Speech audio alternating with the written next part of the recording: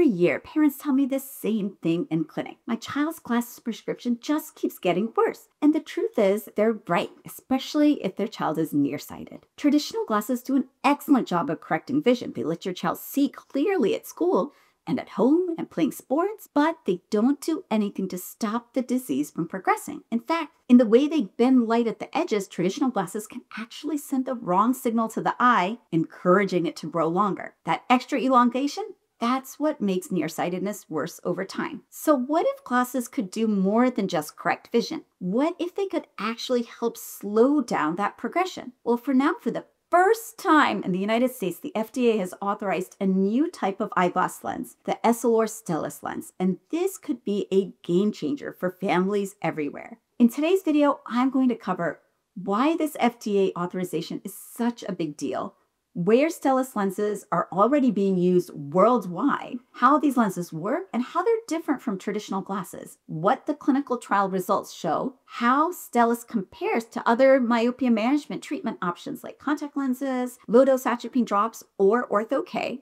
and who might benefit the most. So if you're a parent wondering what this could mean for your child, stay tuned.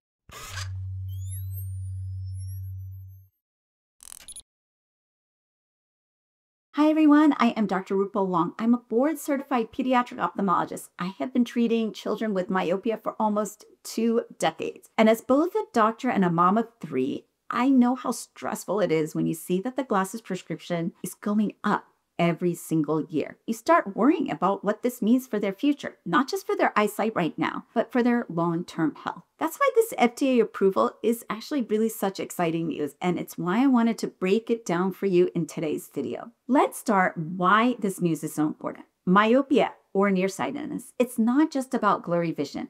It's a chronic, progressive condition. In the United States, about 40% of the population is already nearsighted, and globally, by the year 2050, more than half the world is projected to be myopic or nearsighted. And the issue isn't just thicker glasses. It's the fact that high myopia dramatically increases the risk of serious eye diseases later in life. We're talking about retinal detachment, glaucoma, cataracts, and a condition called myopic maculopathy that can cause permanent vision loss. So unfortunately, until now in the United States, the only FDA-approved device for slowing myopia progression was the MiSight contact lenses. It's great. I use them all the time in my eye clinic, but they're only approved for ages 8 to 12. And many children are actually developing myopia even earlier, at ages 6 or 7 or younger than that.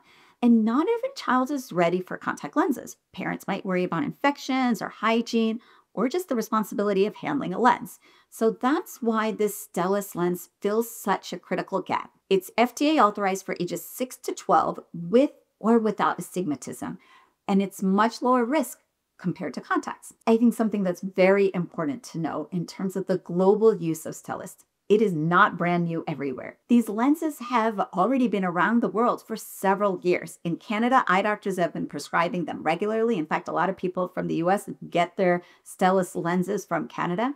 Across Europe, and especially in France, where Essilor is headquartered, they've been widely available. And in Asia, places like China, Singapore, and Hong Kong, Stellest has been adopted very quickly, largely because childhood myopia rates there are among the very highest in the world. And even Latin American families have access to the options. So in the US, we're kind of the last. We're not the first to try it for sure. And that's kind of a good thing because it means that thousands of children worldwide have already worn Stellest lenses, and then we can learn from their experience. So this is something that I am pointing out now to parents in clinic, just prepping them for the advent of this new technology. The US is sometimes a little bit slower to approve new medical devices, not because they don't work, but because the FDA process here in this country is extremely thorough. In this case, American families are finally gaining access to a treatment that I'm so glad is getting here, and one that's been tested internationally and has been proven effective in the real world. So how do these glasses work? So let's break it down. How do these lenses actually work? Because this is what makes them so different from regular glasses. Traditional single vision glasses, what they do is they correct the center of vision beautifully. That's why when your child puts them on, the board at school suddenly looks crisp and the text in a book sharpens and the world comes into focus. But glasses don't just affect the center of the vision, they also change how light is bent out at the edges. That's what we call the peripheral retina, and our retina is curved, like you would expect, because our eyeball is a sphere. And with standard glasses, the light in the periphery tends to fall behind the retina. This is called peripheral hyperoptic defocus. You don't need to remember that technical name, but here's the key. When light focuses behind the retina, the eye interprets this as a signal to keep growing, to catch up, to put that light into focus.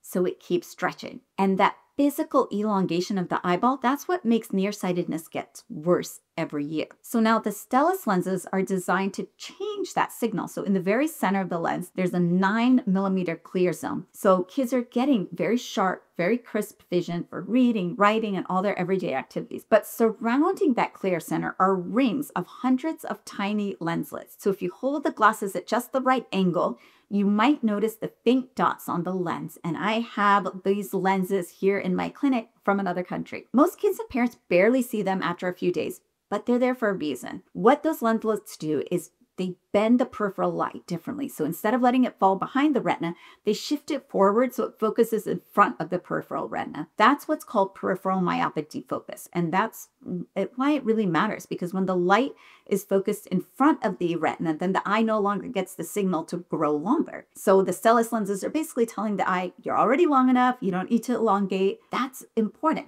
Do the lenses stop eye growth completely? Of course not. No. Kids are still growing and some elongation is normal. But what the Stellest does is it slows down the excessive growth that drives worsening prescriptions. Think about it like this. It's as if your child's eye is a car speeding down the highway. Traditional glasses fix the windshield so the driver can see clearly, but they don't do anything to the speed of the car. The eye just keeps accelerating. Stellest lenses are like putting speed bumps on that road. They don't slam on the brakes, but they do slow the car down enough to reduce the risk of a car crash later on. So instead of fueling that yearly cycle of stronger prescriptions each and every single year, Stellest helps interrupt it. And so that's what gives kids clear vision now, and it helps protect their eyes for the future. So what evidence do we have actually that the Stellest lenses works? Well, the FDA didn't just take the company's word for it. Of course, it's a very long and involved process, different stages to get something FDA approved and to get the go-ahead to market it. So they reviewed data from a 2-year clinical trial where children were randomly assigned to either wear Stellest lenses or regular single vision lenses. And that kind of study design gives us a really strong type of evidence. And the results were really impressive. The kids wearing the Stellest lenses had a 71% reduction in myopia progression compared to those wearing standard glasses. So what that really means is that their prescription was increasing much more slowly over the course of those 2 years. And when researchers looked at the actual shape of the eye, they found a 53% reduction in axial length growth. So how much it was growing, how much it was elongating. Now, that axial length is just the measurement of how long the eyeball is from front to back. So the longer the eye is, the higher the nearsightedness. So slowing down the elongation is very critical. It's what protects kids from ending up with very high prescriptions and the long-term complications that come with them. As for safety, there were no serious adverse events. A few children noticed things like mild blur or halos around lights at first, but most adapted pretty quickly, and overall, the lenses were very well tolerated. Unlike contact lenses, Stellest glasses don't carry the risk of infections from handling or overnight wear. So for a lot of parents, that's a big peace of mind. So how does Stellest compare to other myopia treatments? So the MySight contact lenses, they're very effective, but they're only approved for ages 8 to 12. And then they do require daily handling and good hygiene. They also can't treat astigmatism. Though they're currently testing an astigmatism or toric contact lens version of it, they don't have it yet on the market. So if you're worried about your child being able to handle a contact lens, then the MySight contacts might not be a good option, though I routinely use them in my practice. Low-dose atropine drops are another form of myopia management. They can slow myopia progression, but in the United States, they are still considered off-label. So some kids do really well. I have all 3 of my kids on this treatment, but others may experience side effects like light sensitivity or difficulty reading up close. These are not permanent side effects, and they can be reduced if you titrate this concentration down. But again, this is all about to change because there's currently a low-dose atropine drop that's in the FDA review process, so we might have more options for 2026. And then the last is orthokeratology, or ortho-K, and that's wearing a rigid contact lens overnight that reshapes the cornea. When the kid wakes up in the morning, they take it out. It works, but it does come with a higher risk of infection and requires a lot of commitment by the parents and the child. And also lifestyle changes. Those are critical. More outdoor time, ideally 2 hours a day, limiting screen time, all of that's been shown to reduce myopia risk. So what Stellest offers is something new: earlier starting age, a lower risk profile, and an easier option for children. So who are the Stellest lenses best for? They're approved for kids ages 6 to 12 who are already nearsighted, with or without astigmatism.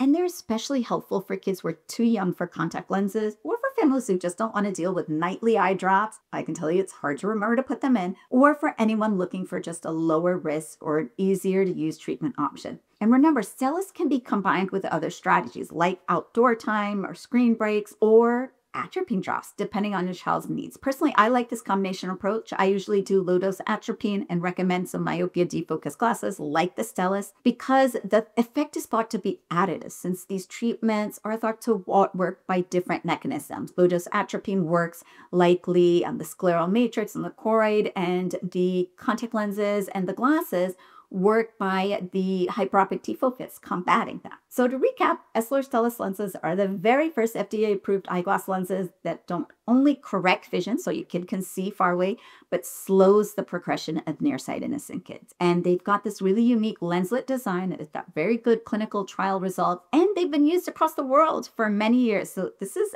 something I'm very excited about. Just another tool in my toolkit to help American families. So if your child has been diagnosed with nearsightedness, you want to talk with your pediatric ophthalmologist or your optometrist about whether or not Stellest might be a good option for them, about low-dose atropine, about MiSight contact lenses, discuss all of it and make that choice. If this video was helpful to you and you found it interesting and want to learn more, please make sure to hit the subscribe button, hit the like, and comment below. If you are in a country that has already had access to the Stellest lenses, I would love to hear from you. Because like I said, we haven't had them, and I love going to these meetings nationally and internationally and hearing from my colleagues from the Middle East, from Europe, from Latin America, who have extensive experience with this lens. Until next time, I'm Dr. Rupa. Bye for now.